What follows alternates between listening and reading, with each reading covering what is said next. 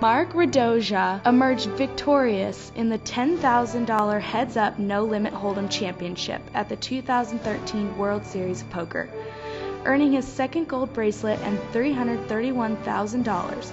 Radoja is a poker pro who specializes in heads-up sit-and-goes, making this tournament title particularly special. Yeah, I mean, it's the one I look forward to the most every year, for sure. It's just something I'm familiar with and something I know I'm gonna, be able to make the best decisions at.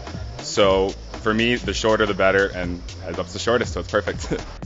We asked Radoja, who had to win 8 consecutive matches, if he had a favorite along the way. Most fun, definitely Phil Hellmuth. We had a lot of fun. I played Ankush, who is, for those not familiar, he's Pistons 87 online. He's, much better than me at these. He's one of the best in the world. And that would have been my toughest match, but it just so happened that we just ended up coolering each other back and forth, and I got the last cooler. I had a really tough match before Hellmuth, which would have been the round of 16 against a guy that just seemed to go forever, and he was making some good decisions along the way too. So that was tough too. But Hellmuth was the most fun. We needled each other back and forth and shook hands at the end, and it was a fun match for sure.